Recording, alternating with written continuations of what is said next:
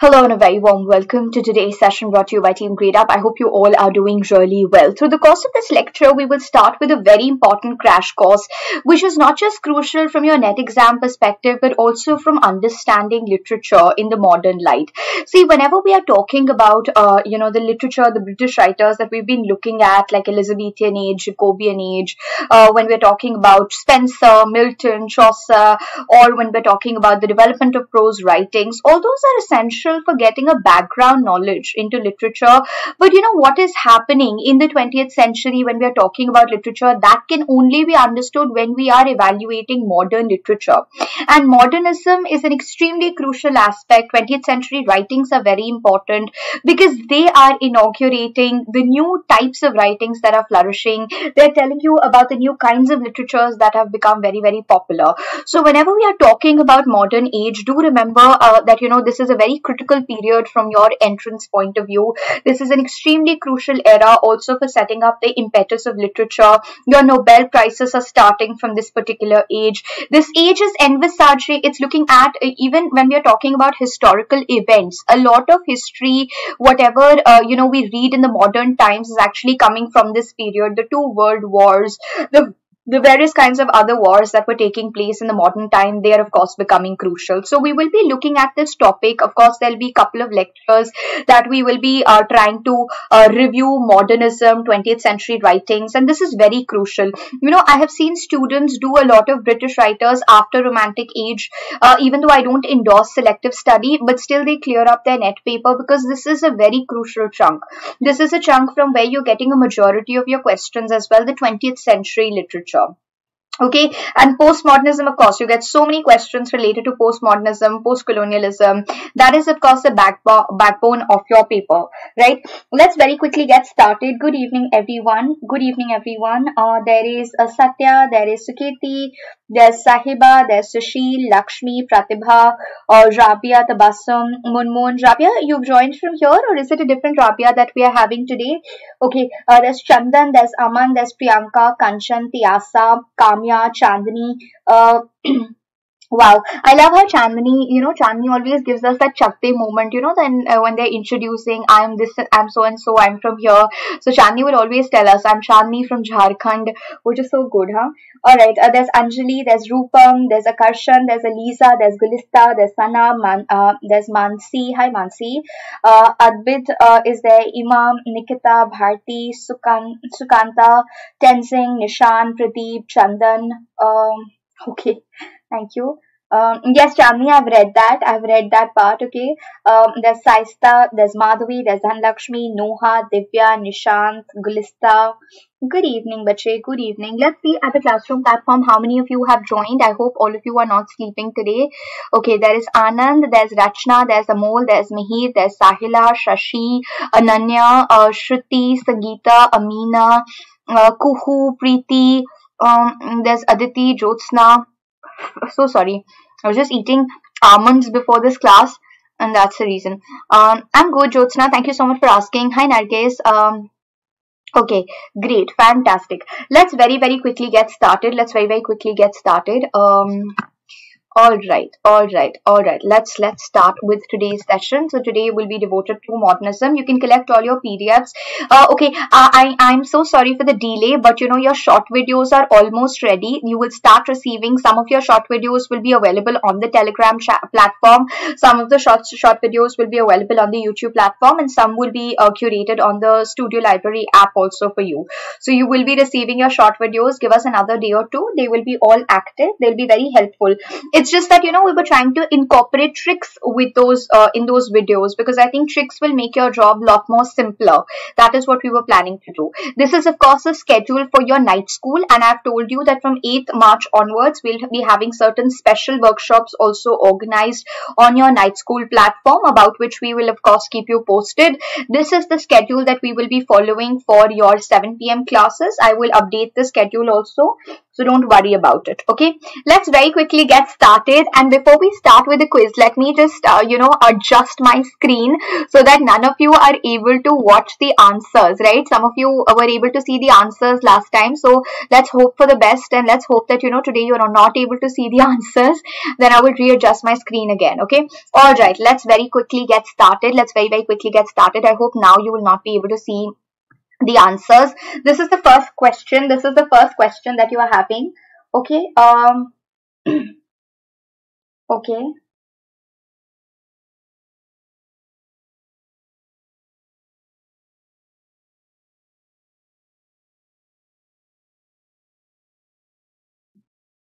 Lychee adds in the sense. Okay, I didn't understand. Anyway, yeah, what is the right answer here? The most notable achievement in Jacobian prose was. The most notable achievement in Jacobian prose was. What is the right answer here? Good evening, Nasreen Julie. Good evening, child. What is the right answer here? Very good, very good. See, whenever we are talking about the Jacobian period, I've told you multiple times that, Jacobian age is very important. There are three important pillars of Jacobian period that you have to look at. First is, of course, Ben Jonson. Ben Jonson is the first important playwright who is giving importance to authorship. He is the person because of whom we see that there is a trend of popularizing authorship. Authorship is becoming extremely crucial. Authorship is becoming very popular. People have started understanding that, if this is my work, I should acknowledge it as my own. Otherwise, before that, people were only worried during the Elizabethan age. People were only worried about, or Elizabethan stage, people were worried about gaining money. The drama was a means of survival for them. It was more like a job that they were performing. But when we are talking about Ben Jonson is getting the idea of authorship in the entire tradition, and that is how you see the folio edition coming of Shakespeare. That is where we see a lot of people start naming their plays, right? And remember, yesterday during the night school we did a question. Inculabula or inculabulum is a term that is given to all the writings that were printed, no manuscripts, only printed prior to 1501. So ever since the printing press came till 1501, all the works that were getting printed were called inculabulum. All the works that were printed, not manuscripts, were called inculabulum, because we don't know who has written it. We don't know the authority of most of the texts. We don't know. They're all anonymous writings. But Ben Jonson asserted, it's my hard work. More than money, I require authorship to be given. And also, Ben Jonson was a person who is getting the masques over here. The masques tradition is becoming very, very popular. Right, we can clearly see that the tradition of the masques is becoming extremely popular. The tradition of the masques is becoming very, very common. And remember, when we were talking about university wits, we had spoken about John Lilly. John Lilly was a person who was incredible at producing court masques. He was producing court masques for the elite audiences. So similarly, Ben Jonson was also trying to get an access to the elite cream layer, and that is reason he was preparing, masks were always prepared mostly for the courtiers. That is what was happening. And sons of Ben were imitators of Ben, or the hack writers who were purely imitating Ben Jonson's comedy of humors. Then, of course, we are having John Webster's revenge tragedies becoming extremely popular. Webster trying to tell you the corrosion of the courtiership that had taken place during this era. The historical event which is important during the Jacobian age, 1605. 1605, the Guy Fawkes plot, which was an attempt to kill James the First. It was an attempt to kill James the First. That is becoming important. Okay, very good. Yes. Euphis is the right answer, Rahul. That's absolutely good. Hi, Apriti. Hi, Prerna. Okay. Prerna, there is an 8 p.m. class, but I think it's not for your batch. Maybe it's for the concluding batch, so don't worry. Relax a little, okay? It is for, maybe it's not for the new batch, it's for the old batch, because I think it is their last few classes which are there, okay? So you can take a little bit of rest and study. So you guys keep on cribbing. What you people can do is you can just explore the library. We've uploaded a lot of material, important material on the library platform, and each and every document is like, pretty bulky. bulky in the sense more than a few pages. So Prerna, you can go through the library in the meantime at 8 o'clock, because your batch is not having the class. Like, I have a class with all of you, but not with all of you, with some of you. Okay, chalo. So this is something that you have to remember. Most of you are absolutely right. James Bible, the translation of the Bible, the authorized version of the Bible is very, very crucial, right? So Ben Jonson, Webster, and War of Theatre. The War of Theatre that is taking place. The War of Theatre is a war that is taking place between Dekker and Marston on one hand. Dekker and Marston on one hand, and Ben Jonson on the other hand. Dekker and Marston on one hand and Ben Jonson on the other hand. Okay, so that is something that you have to keep in mind. All right, Priya, it is all available. Gulista, this is library, which is for studio students who attend the 3 and 8 p.m. classes. So that is like, you know, a kind of a repository of videos, audios, as well as PDFs for all of them, which will give them a structured reading to their course. Like, that is a part of the, like, these people are getting it. Okay, so here, please keep that in mind. But the options are equally important. Bacon, Francis Bacon, introducing the aphoristic style of writing, introducing or probably properly using the aphoristic style of writing. Bacon was writing essays inspired by Montaigne. Montaigne, the French writer, was a very important pioneer of writing this different form of prose writing. And Bacon is, of course, he's writing, for example, when we are talking about, he's writing Nova Organum. Remember Nova Organum, New Methods. He's writing the New Atlantis, which is an example of utopia. He's writing his essays, very famous lines, some of them, like revenge is a kind of a vile justice, coming from on revenge, on education, on multiple things he's writing, right? And Robert Burton's An Anatomy of Melancholy, very important work, especially so important. You know, last year, it was last year only, I think, right? When Sushant Singh Rajput committed suicide, people were talking about Burton. Burton was the first person, one of the first pioneering person during the Elizabethan and the Jacobean period to talk about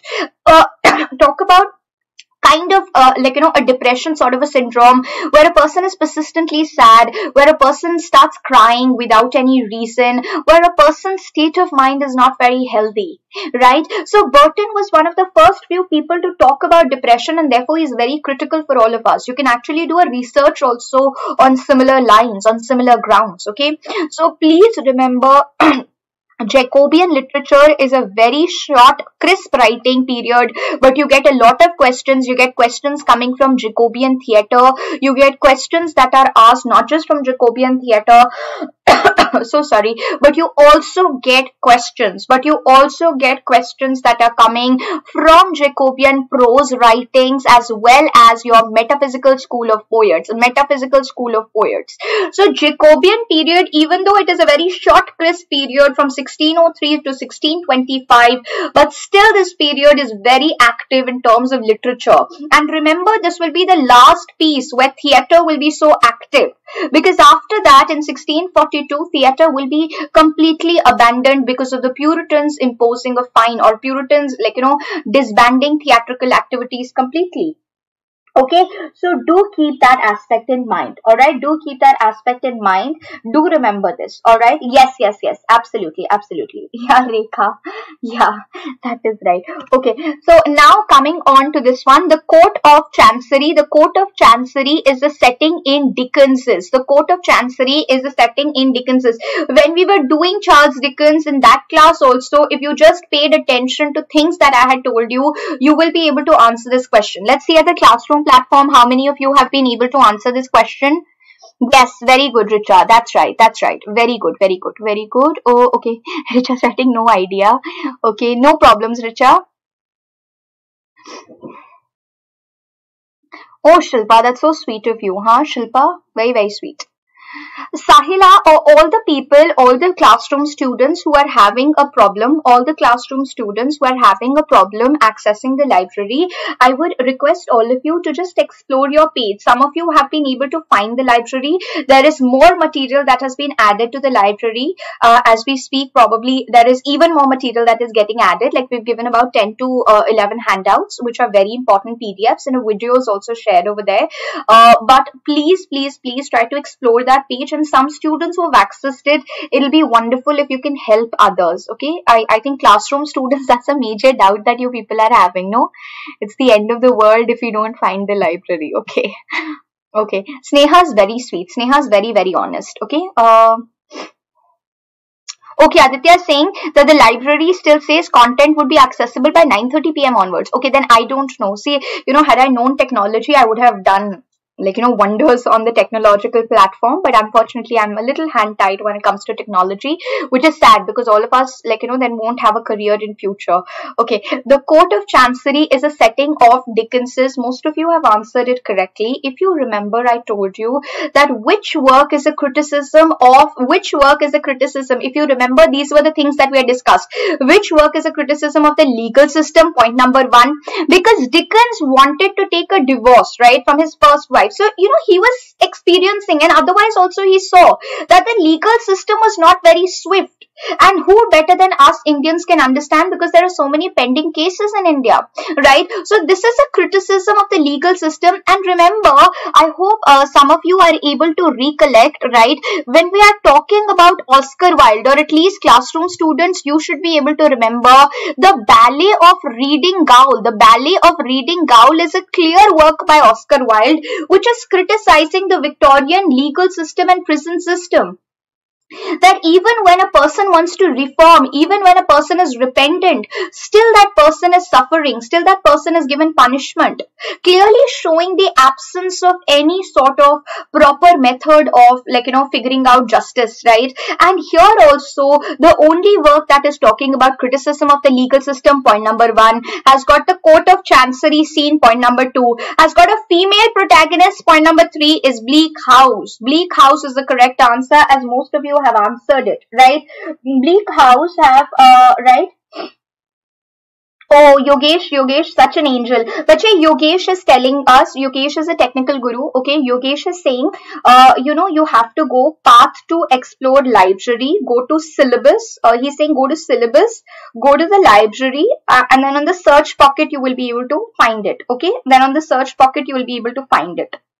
Okay, Yogesh, thank you so much. Yogesh, thank you so much. Yogesh is like this technical pro guru that we are having. So, bache, please remember, Bleak House is the name of the work, right? Bleak House is the name of the work. I will be giving these shorter videos, especially on Dickens, etc. Dickens, George Eliot, all these I will help you out with soon. Don't worry. Okay. Oh, Rahul, that's so sweet. Rahul, it's not the end till the very, till the end of your exam. We are here alive. So feel free to get in touch with us. Any support that you require, let us know. And Rahul, you all will be able to access the library. So don't worry. This is available for all the batches from batch 1, 2, 3, 4, because it's added later on. So it's available for all of you. You can keep on going through that. And of course, Rahul, please do join us at 7 and 10 p.m. because that will be helpful. Okay. All right. So,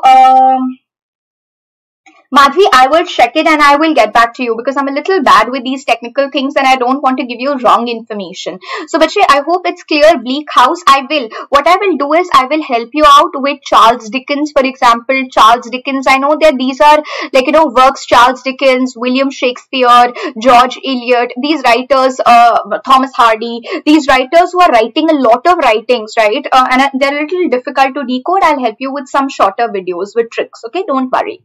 Okay. Let's see this question. Let's very, very quickly see this question. Which romantic poet coined the famous phrase spots of time? So when we are talking about spots of time, who is the person who's coined this? Spots of time was coined by whom? Spots of time was coined by whom? Who is coining spots of time? Who is coining spots of time? Very, very quickly. Let's see how many of you are able to answer it. That's so sweet, Rahul. That's very sweet of you. Okay. All right. Yes. Just give me 1 second. It's very hot. I'm just going to switch on here. Oh, 1 second. Just give me 1 minute. I'll just be back.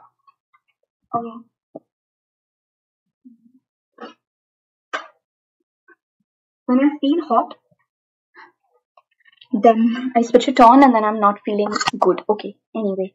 All right. Yeah. What is the right answer? Gulista is asking, is it a net question? Yes, Gulista, it is a net question. Okay, it is a net question that we are talking about. All these questions are from your net exam only that I've given you. The problem with my room span is that, you know, it doesn't work at speed number 1. It just works at speed number 2, which is so sad.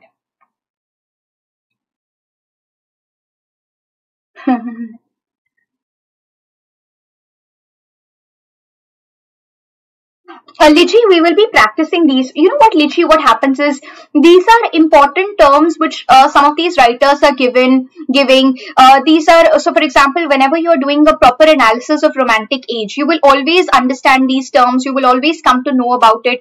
You know, I don't know if some of you had it, but when we were doing our graduation, we would refer to the worldview. Sorry, we would refer to the worldview editions. Now worldview editions had, like, you know, the text, and they had the critical essays at the back, right?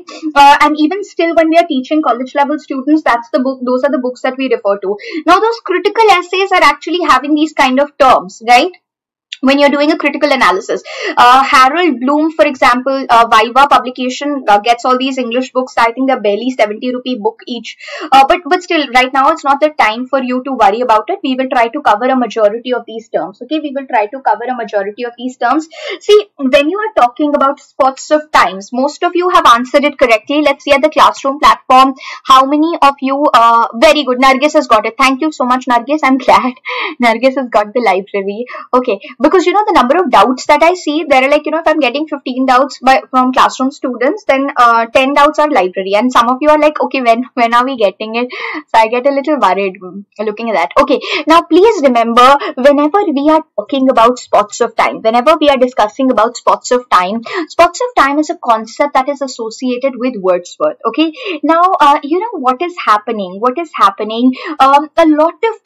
lot of time Wordsworth was saying that, you know, people are worried about where can I connect with God. The life is absolutely bad.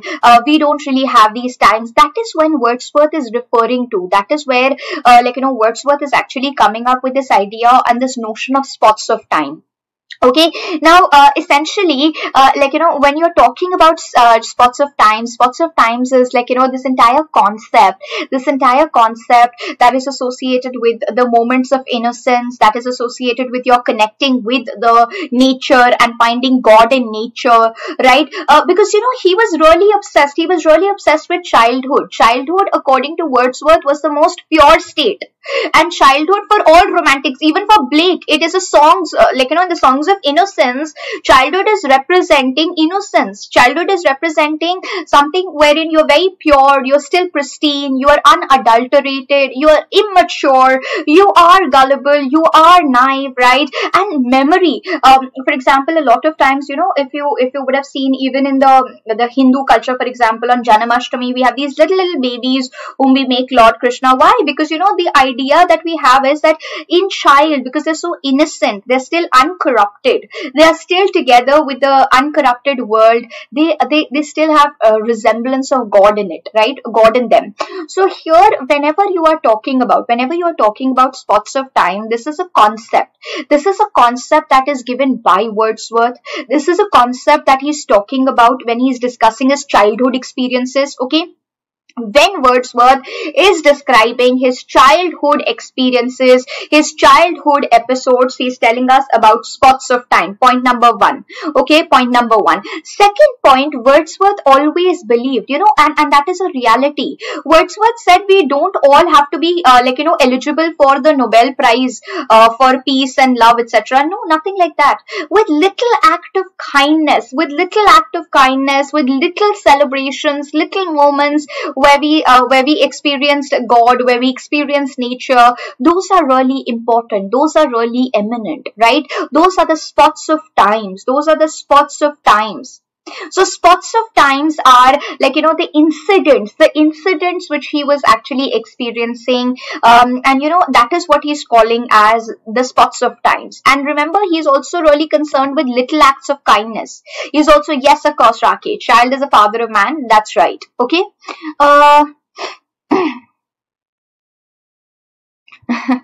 okay, that's so sweet of you. All right,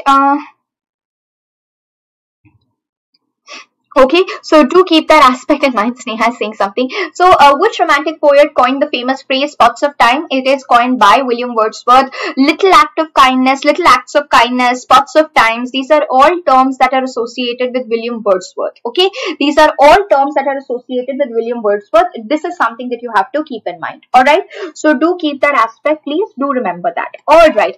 The statement "I think, therefore I am." Very, very important statement. Very, very simple statement. Who is giving this statement? Yes, Akarshan. Akarshan is asking, Wordsworth was the first generation romantic? Yes, Wordsworth was the first generation romantic. Wordsworth was the first generation romantic, but even though he's living more than the second generation romantics also. He's living more than the second generation romantics also. So Blake died, first generation romantics. Coleridge died. Coleridge also died very late. He died after P.B. Shelley and Keats. Keats died, Byron died, but Wordsworth died at the age of 1850. And I hope you remember Samuel Rogers rejected poet laureateship. Lord Alfred Tennyson's Annus Mirabilis 1850, he got the Nobel Prize after him. Okay, and of course Wordsworth was taking it after Robert Southey. He was taking it after Robert Southey. Okay. Very good, very good, very good, very good. Now, this is actually an enlightenment philosophy, right? This is actually something which is related to enlightenment also. I think, therefore I am. I think, therefore I am. You know, there was this entire debate about whether there is human existence or is this just a dream? Is this just a big illusion? So, Descartes had come up with a concept. Descartes said, I think, therefore I am. Because I'm capable of thinking, because I'm having a mind, therefore I am. And you know, scientifically also it's proven, for example, like, you know, my father, he was in a comatose stage for 3 months. So clearly, a brain dead person is actually equivalent to a dead person itself, right? I think, therefore I am, only because our brain is working. Only because our brain is working are we capable of thinking. Therefore, we are existing. Therefore, we know what to do. Therefore, now after this, you people know that, okay, after 7 p.m., I have to have my food at 8 p.m. or for some students who have a class with me at 8 o'clock, you'll come for the class. For some of you, you know, so you are able to, you're capable of thinking. Therefore, your existence is there.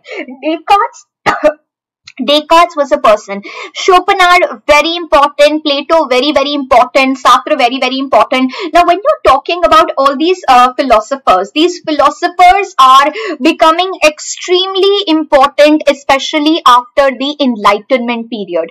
Post the Enlightenment period, you see that there is a proliferation of philosophy. You know, if you'll go and if you'll ask any philosophy student who's your friend, they will tell you, oh, we also study Schopenhauer. Oh, we also study Descartes. Oh, we are also studying like, you know, Plato. Oh, we are also studying all these, right? So please keep that in mind. That is where, you know, we are calling literature as a kind of an integrated, or you can say interdisciplinary subject, because these philosophers were impacting our literature writers. These philosophers were impacting our literature writers. That is something that is important. Okay. Now, a question that you get is on the origin. For example, Schopenhauer. Schopenhauer is having German origin. He's a German thinker. Schopenhauer is having German origins. He's a German thinker. They had given you a question twice in NET. Northrop Frye. This was a question that has been asked in your NET exam twice. Northrop Frye is coming from. Northrop Frye is a person who's associated with myth criticism, and this particular thinker is coming from Canada. He is a Canadian critic, not once, but they have given you the same question twice. Northrop Frye was associated with your myth criticism, is his origins are coming. So origins of thinkers are also important. Origins of thinkers are also important, right?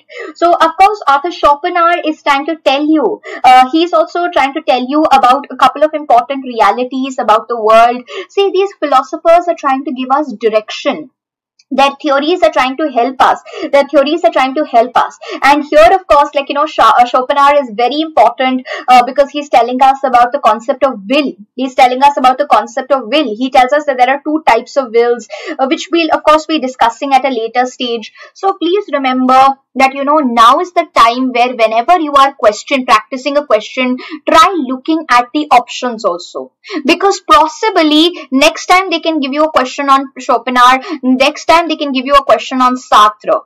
So now, from now onwards, because now we have reached March 2021, your target should also be to look at not just the works, but also to look at the thinkers, right? But also to look at the thinkers, also to look at the works of the thinkers. That is also important. That is also crucial. That is also something that you must take a look at, okay?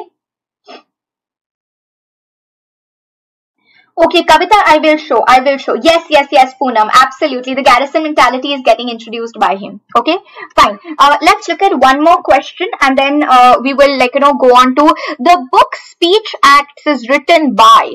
Who is the writer of the book Speech Acts? Who is the writer of the book Speech Acts? Yes. Right. Thank you, Rahul.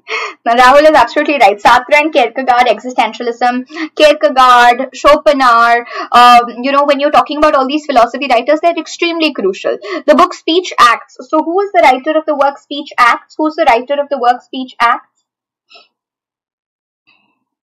Yes, that's right, Yogesh. That's right. Very good. Tenzin has given the answer, but that's not the right answer. Tenzin has given the answer, but that is not the right answer. This is a very path-breaking work, actually, when you're talking about speech acts, right? When you're talking about speech acts, whenever you are talking about semiology is very important. Study of speech is very important for three important reasons. Structuralism, it gets, it's coming in structuralism, also part of new criticism and Russian formalism, as well as deconstruction. So it's better to know about all these aspects, right? It's always better to know about all these aspects because it often becomes crucial, right? And this is a book that was written. Very, very popular book, right? Written by a very popular writer, Speech Acts. Once there was a subtitle also that had come, Essay in the Philosophy of Language. That is a subtitle. Essay in the Philosophy of Language. Right? The subtitle of Speech Acts is An Essay in the Philosophy of Language. An essay in the philosophy of language. Essay in the philosophy of language. This is something which was the subtitle of your Speech Acts that you have to keep in mind. So do remember that it became a path-breaking book in terms of telling us the direction, telling us an important aspect, right? So you have to remember about semiology, the books that are associated with it, the books that are there. Most of you have, some of you, let's see at the classroom platform, how many of you got it right? Very good. Why are some of you going with Austen? Okay. Austin is like a popular favorite. Majority of you are going with Austin. All right. Well, here you have to keep in mind that John Searle, right? Searle is a person. Searle is the writer of the book Speech Acts. So when we are talking about John Searle was a writer. And here, please keep this in mind that semiology, especially when you're trying to analyze the words, how they are used, that is where John Searle has actually played a very key role. John Searle, he's an American philosopher. So like I told you, the origins are very important. He's an American philosopher. America was contributing a lot to the development of academia at that time, and Searle was, of course, one of them. Now here, when we are talking about Searle was trying to explore the relationship between mind, language, how mind is shaping the language, how are we, trying to produce the various kinds of speech patterns that are there. That was, of course, his most important work that he was talking about, right? Now see, please remember, Speech Acts, why it established his reputation was predominantly because he was telling us about, okay, some of you have actually mentioned Austen. Austen is known for something very different. He is telling us about elocutionary act. We'll talk about that, okay? He was giving us all the important notions that were being written by Austen, that were being written by Migle. There was a person called Migle at that time. And what was happening?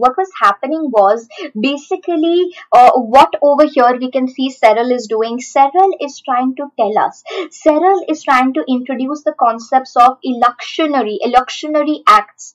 Electionary acts was something that he was trying to introduce that became like, a very important concept. Now, what do we mean by electionary acts? What are electionary acts?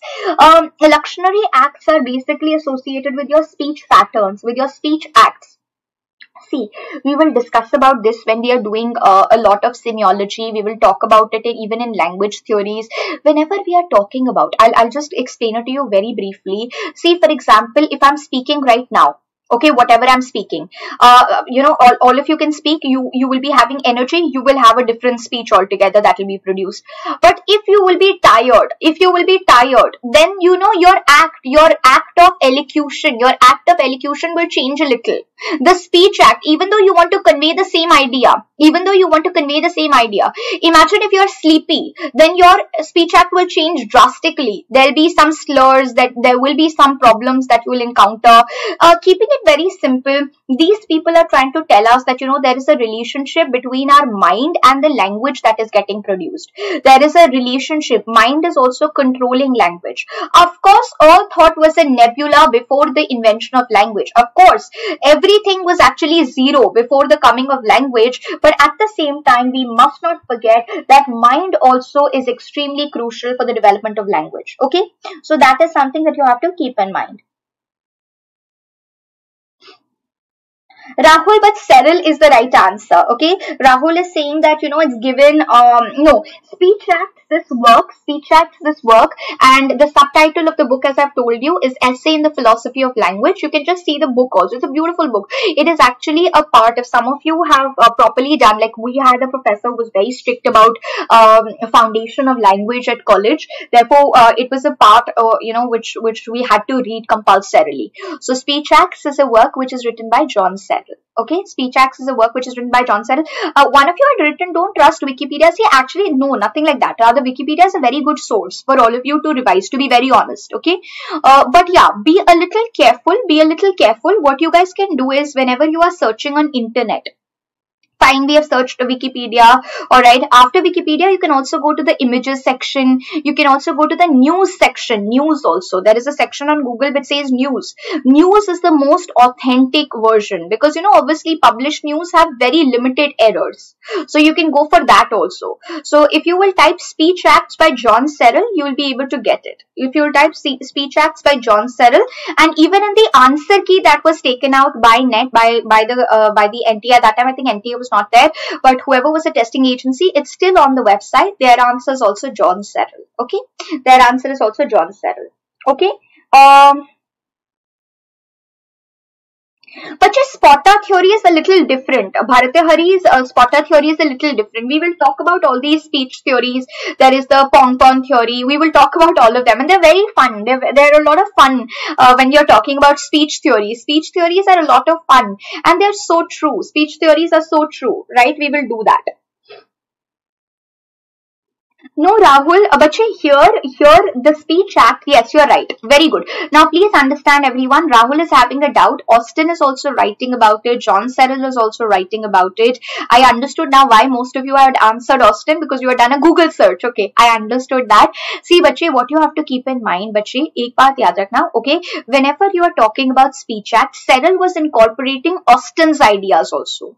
Cyril was incorporating Austin's idea also. Isko na hum log kar hi lenge. Main ye topic likh लेती हूँ, बहुत simple topic है. I don't know why you people get a lot confused in speech acts. This is a very, very simple question. There's a very, very simple questions that are usually asked. So we will do speech theories. Okay, we will do speech theories. It's a very simple unit. We will do that because ये भी आजकल ना net एक question तो आपको देने ही लग गया है. एक question they are definitely giving you on speech theories, and it's very simple. And now they have given you language theories as a part of your course, so you should know. Don't worry, we will do it. Okay. चलो एक last ये कर लेते हैं, फिर let's just come on to the topic. The willing suspension of disbelief. This should be right for everyone. Everyone should get this right. Everyone should get this right. The term willing suspension of disbelief occurs in. The willing suspension of disbelief is occurring in. Lichi is saying all of you have done cheating, huh? So all of you who Google searched, you will. But आपको net में there is out of the 100 questions, there will be 1 or 2 questions that you will definitely not be able to search it online. Also, 1 or 2 will always be there. I remember there was when we were like when we started writing net for the very first time and we were in college, there was this conspiracy theory. I don't want to name the place, but there was a place in India which they said that that place people just open Wi-Fi and then they are attempting their net exam, and even these people never got 100 out of 100 because the net was not able to give you all the answers. But I think then that area got blacklisted, then no exams were conducted at that area ever. Yes, that is true, very good, very good. Biographia literaria, willing suspension of disbelief is a term coming from Biographia literaria. Biographia literaria is the most important work in your literary criticism. You are having the topic of literary criticism in your course. Biographia literaria is the most important work. It is the most important work that you definitely have to keep in mind. You will get a lot of questions coming in from here because Coleridge's work in criticism is very decisive. It's very well written, very well curated, telling you about fancy imagination, telling you about important terms. So it was very crucial. It was very important. Okay, now we will practice the remaining questions later. Let's very quickly come on to the modern age. Okay. Now, whenever we are talking about the modern age, there are a couple of pointers that I want you to keep in mind. There are a couple of things that I want you to remember. I'm just looking for my, there are a couple of things that you have to keep in mind. And what are these things that you have to be careful about? Whenever we talk about the modern period, this period is going away from the convention, morality, the decorum that was being followed by the Victorian age period, right? And you have people like Virginia Woolf. You're having people like Virginia Woolf who said, what did they say? They said that in and around 1910, the entire world changed. The world changed dramatically. Modern age or the 20th century. I was drinking water. It's a very important lecture that we are starting, so I thought I'll give a little bit of. Okay. Anyway. Yes, Akarshan. Samuel Taylor Coleridge is also coming from the modern period. अच्छा, अब ध्यान से सुनो, ठीक है? Modern age is a period which is inaugurating a complete shift from the previous times. For the very first time, people are questioning whether mankind is rational. People are questioning, is there any brain over here inside or not? People are questioning the absurdity of engaging in large-scale self-created genocide. People are saying this is a genocide. Genocide where an entire race is killed. Because of the First World War from 1914 to 1918, people were literally questioning whether there is any sanity, that you're having in the minds of man, that they are engaging in such kind of heinous crimes for the sake of power. So here, whenever we are talking about modern age, there is a complete shift that we find from Victorian values. We have the Edwardian period. We are having the Edwardian period, right? We will just talk about that. We are having the Edwardian period that is there. Okay. Then we are having the Georgian period that continues. Thereafter, we can see that, there is this period wherein the Second World War is coming. And this entire modern age, right? Is trying to look at the chaos, the utter chaos. It is an age of anxiety. It is an age of frustration. It is an age of fragmentation. It is an age of industrialization, a proper industrialization, where people are able to see the difference between capitalism and communism. Modern era is ushering a completely different time. The literature of the period, each and every writer from E.M. Forster, Rudyard Kipling, Rudyard Kipling is called the poet of the empire. He is called an apologist of the empire. And still, after the death of his own child, Rudyard Kipling is also criticizing empire. Rudyard Kipling is also criticizing the entire project of imperialism because he loses his own child. He is losing his own son. to the war, and thus he is questioning the absurdity of war. Modern age is an extremely significant age where you are able to see the two world wars. You are able to see the two world wars that are telling you the absurdity. They are telling you about the absurdity of people in power. Toba Tek Singh by Sadat Hasan Manto, talking about how crazy people are in power, that they have partitioned a nation. Similarly, the modern writers are saying so absurd is the society that they are participating in war. They are participating in war, which is leading to a complete annihilation, you can say, of an entire generation, so called. Okay, we have the Edwardian era. We are having the Edwardian era. Edwardian era is there. The Edwardian era. This is very close to the Victorian era. Very close to the Victorian era. And then we are having the Georgian period. Edwardian and Georgian period, the initial Georgian period is dealing with rustic life, is dealing with countryside, is dealing with rustic ideas. That is what they're dealing with. Okay.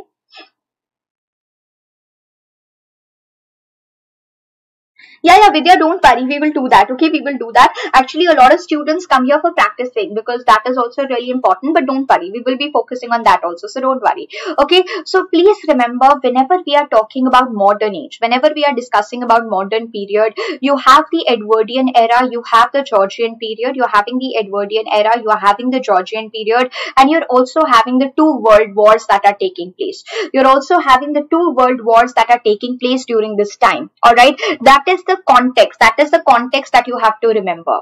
The Edwardian era actually saw the flourishing of Edwardian poetry. Edwardian poetry was being completely flourished, but you could actually see a rigid class system.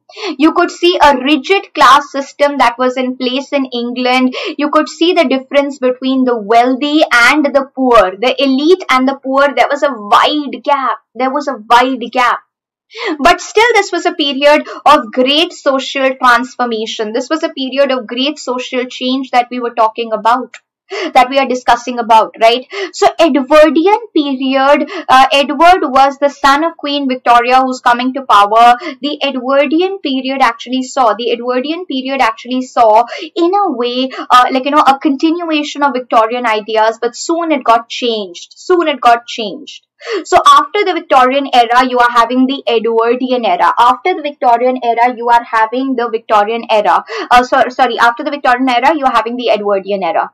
Now, this Edwardian society that we are talking about, this Edwardian society was actually a society that was continuing. That is the reason when we are talking about people like Rudyard Kipling was a product of the Edwardian society. He rejected poet laureateship, he rejected knighthood. And he also rejected poet laureateship. Okay, so do keep this aspect in mind. All right. Yeah, so sorry. Okay, so here when you're discussing, please do keep this aspect in mind, that when we are discussing about the Edwardian society, the Edwardian society is a society which sees the products like Rudyard Kipling, but there is also product in the form of Joseph Conrad. Joseph Conrad is very critical. Joseph Conrad is absolutely critical. Thomas Hardy is also very pessimistic. They are also writing during this period. So there is a sense of nostalgia. Where people are looking back at the time that they have lost. People like E.M. Foster will come during this Edwardian Georgian period. People like Joseph Conrad will come here. People like Rudyard Kipling will come here. People like Thomas Hardy will come here. That is, of course, important. Please remember, modernism in literature predominantly sees various kinds of artistic movements that are taking place. Art Nouveau, new forms of art were developing.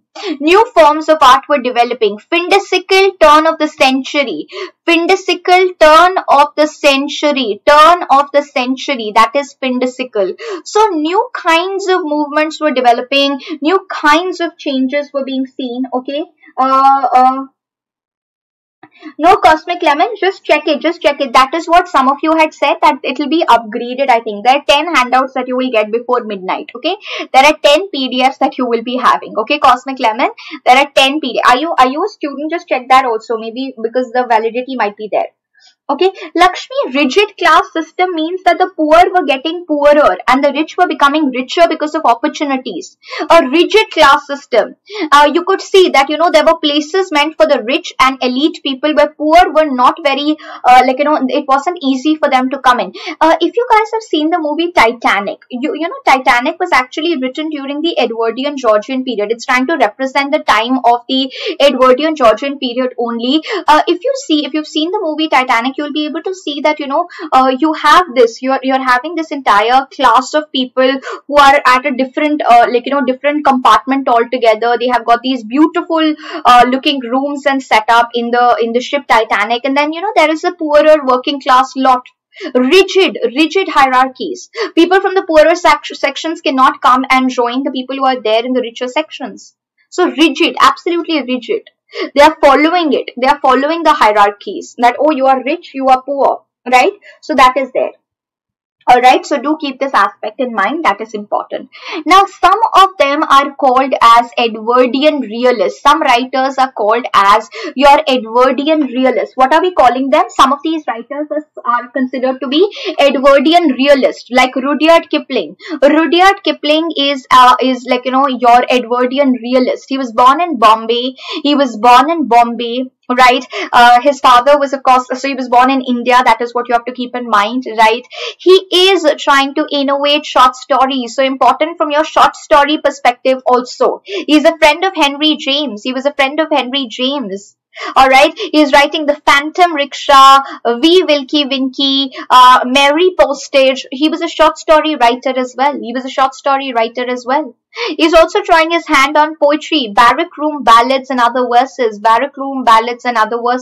These questions come directly. These questions are coming directly.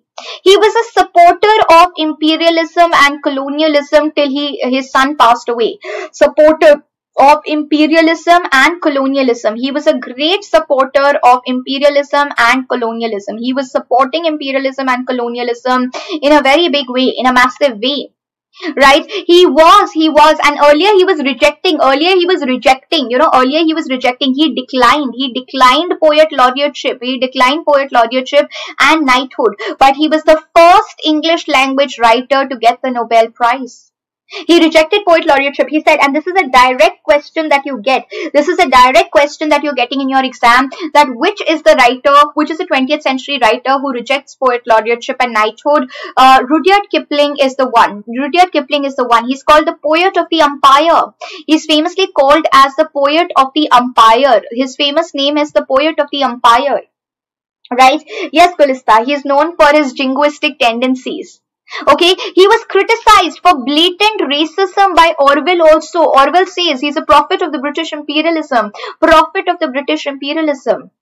He was considered to be the prophet of British imperialism. Right? You can clearly see that. His early editions of book had swastik, right? The swastik, which also became, like, you know, a kind of a symbol for the Nazi party, an inverted swastik. And an elephant carrying a lotus flower, which became a symbol of luck. Alright, once the Nazis came to power and appropriated the swastika, Kipling ordered that it should no longer be used in his books. But earlier in his books he was using this symbol. But when the Nazi party people came to power and they used an inverted swastika as a symbol, he rejected the symbol. So the first English writer to get the Nobel Prize, the person who rejected poet laureateship and knighthood, the poet of the empire, prophet of British imperialism, had swastik and the elephant with the lotus flower as his lucky symbol. Swastik as well as the elephant with the lotus flower as his lucky symbol.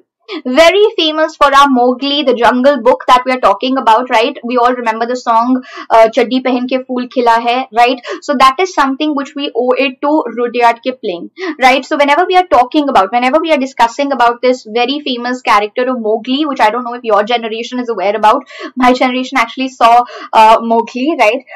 So here when you're discussing about, okay,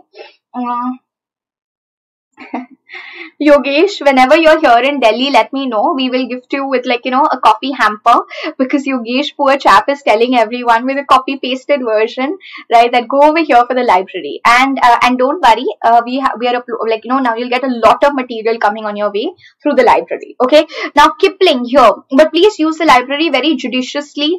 Do not just download everything and then you will be stuck. Finish one material, download the next, finish one material, download the next, finish one material, download the next. Don't just keep on downloading, because then it will create a lot of stress that, oh my god, I have so much to read. Okay, so just download it, make it like, make a promise that till the time I don't finish the first download, I will not download the second document, or I will not download the second PDF, or I will not download the second audio, video, whatever is there in the library. Okay, so do remember that. Yes, okay, Akarshan also saw Mowgli. Okay, right. So Kipling, when we are talking about Kipling, Kipling is writing the Jungle Book. Kipling is writing the Jungle Book.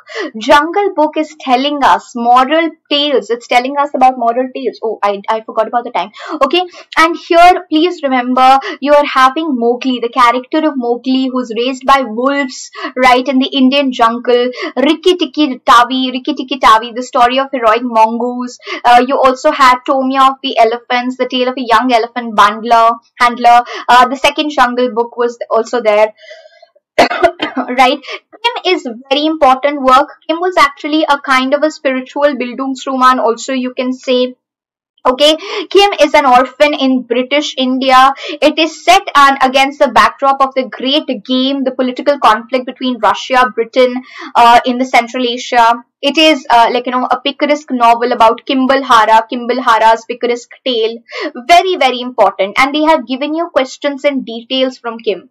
They have actually asked you questions from in detail when we are talking about Kim. Alright, whenever we are discussing about Kim, they've asked you specific questions also from here.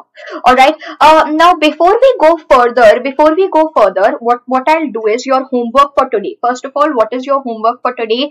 Try to, now is the time, okay? Most of you were asking, now is the time for all the people who have Routledge, for all the people who have William J. Long, for all the people who have Edward Albert. Try to read the introduction part of modernism. I'll give you a small little quiz tomorrow also based on that. Okay, read. What is your homework for today from 7 p.m. class? Your homework today is read the introduction part of Modern Age, whichever book you're following. You're following Pramod K. Nair, you're following Orient Black Swan, you're following Paul Poplawski, you're following Edward Albert, whichever book you're reading. Okay, just go through the Modern Age introduction, and also try to read a little on your Edwardian writers. Okay, Edwardian novelists or Edwardian realists, as they are called. They are called Edwardian realists, right?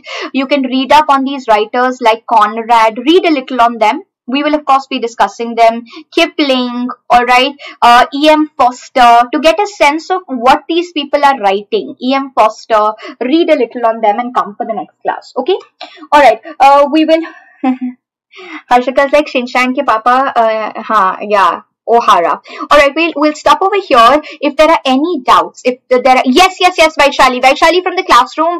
Okay, Ananya seen Titanic is absolutely right, that it's having elements of Orientalism. And please look at Kim also and come. We will continue from here only.